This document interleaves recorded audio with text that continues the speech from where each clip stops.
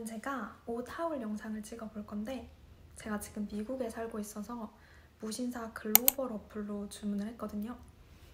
그래서 총 8개의 옷을 주문을 했고 $389, 그러니까 하나로 52만 원 정도를 결제했어요.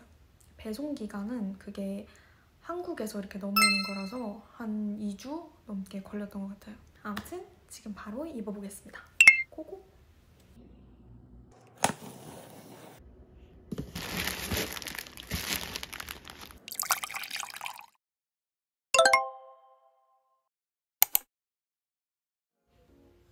처음으로 리뷰할 상품은 ITOV 서울의 시스루 블라우스예요. 리뷰 전 잠깐 제 스펙을 말씀드리자면 저는 160에 44에서 45 정도 나갑니다. 이 블라우스는 2가지 컬러가 있었는데 저는 파란색으로 선택했어요. 생각보다 사이즈가 작더라고요. 신축성이 있긴 하지만 완전 늘어나는 재질은 아니라서 상체가 슬림하신 분들에게 추천드려요. 시스루 재질의 어깨를 시원하게 드러내는 크롭 블라우스라서 과감하게 입고 싶은 분들에게 추천! 이번 여름에 입기에 딱 좋을 것 같아요.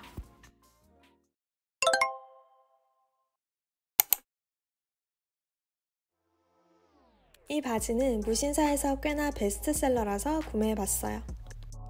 스트레이트 데님 팬츠 그레이 색상이고 바지 밑단에 들어간 세로 커팅이 포인트인 바지예요.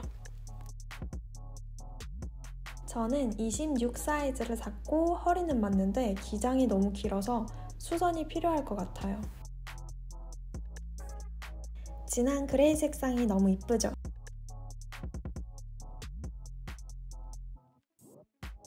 밑위 길이도 적당해서 앉았을 때 불편함이 없었어요.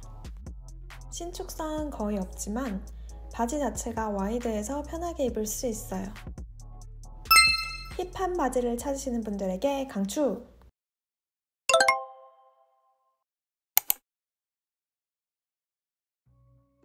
다음은 2가지 상품을 같이 리뷰할게요. 먼저 비터셀즈에서 구매한 슬리브리스 블라우스예요. 시스루 재질의 끈을 리본으로 묶을 수 있어서 포인트가 되는 아이템이에요. 영상으로 잘 안 보이지만 하트넥에 살짝 주름이 져 있어서 귀여운 느낌이 들어요. 뒷부분도 보여드릴게요.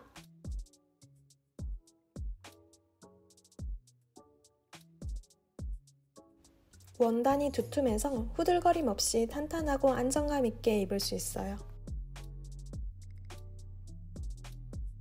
이 벨트는 고코리에서 구매한 비건 가죽 벨트예요. 무난무난해서 어디에든 매치하기 좋을 것 같아요.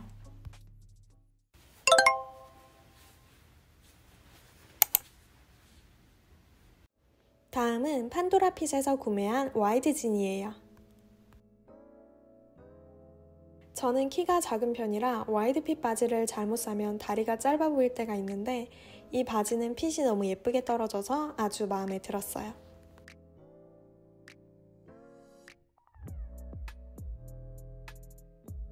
원단이 부드럽고 가벼워요. 저처럼 나시탑에 입어도 좋고 그냥 맨투맨이나 후드에도 잘 어울려서 요즘 자주 입는 바지예요.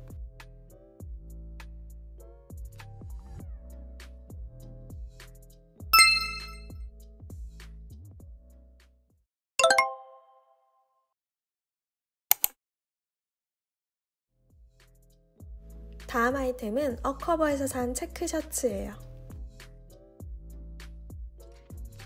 이 셔츠도 무신사에서 베스트셀러라서 구매해봤어요. 이전에 리뷰한 비터셀즈 나시탑과 집에 있는 아무 반바지랑 매치해줬어요.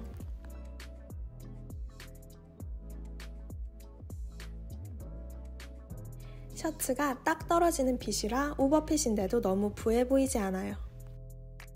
아무데나 툭툭 걸치기 좋을 것 같고 와이드한 바지에 입어도 잘 어울릴 것 같아요.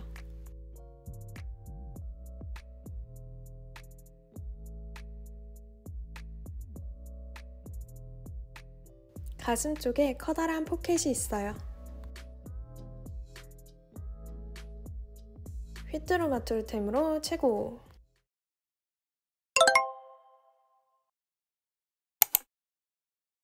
다음은 제가 세트로 매치하려고 구매한 아이템인데요. 페미닌하면서 세련된 느낌의 블라우스와 트위드 스커트예요. 단정하지만 너무 무겁지 않은 느낌으로 화사하게 입을 수 있을 것 같아요. 저는 이 블라우스 디자인이 너무 마음에 드는데요. 셔츠처럼 단정해 보이지만 프릴 디테일이 있어서 유니크하고 귀여운 느낌이 들어요. 같이 매치한 스커트는 룩캐스트에서 구매한 트위드 스커트예요. 트위드 재질이지만 너무 두껍지 않아서 봄, 가을에도 충분히 입을 수 있을 것 같아요. 색상은 라이트 옐로우를 구매했는데 촌스럽지 않은 화사하고 밝은 노란색이라 좋았어요. 아쉬운 점은 제가 입었을 때 허리도 너무 남고 전체적으로 너무 커서 약간 마대자루 입혀놓은 것처럼 핏이 어정쩡했어요. 제가 골반이 넓지 않고 일자로 떨어지는 스트레이트 체형이라 이런 류의 스커트가 잘 안 어울리는 것 같아요. 머메이드 핏 스커트라 웨이브 체형 분들이 입으면 정말 예쁠 것 같아요.